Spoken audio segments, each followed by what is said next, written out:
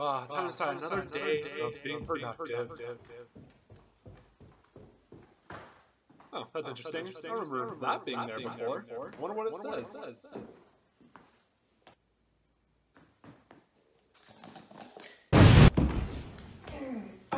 Who are you? Finally feels good to be out. Yo, what's up? Again? Who are you? Can't you see, dumbass? I'm you from the future. Who's it look like? Prove it. You've been in love with a girl named Amanda. Okay, I believe you. Why are you here? You see, in about a few years, there's no longer informative content on social media. It is now just full-blown ass pics and selfies. Why are you even telling me this? I'm telling you this because now you have to change the content you're posting.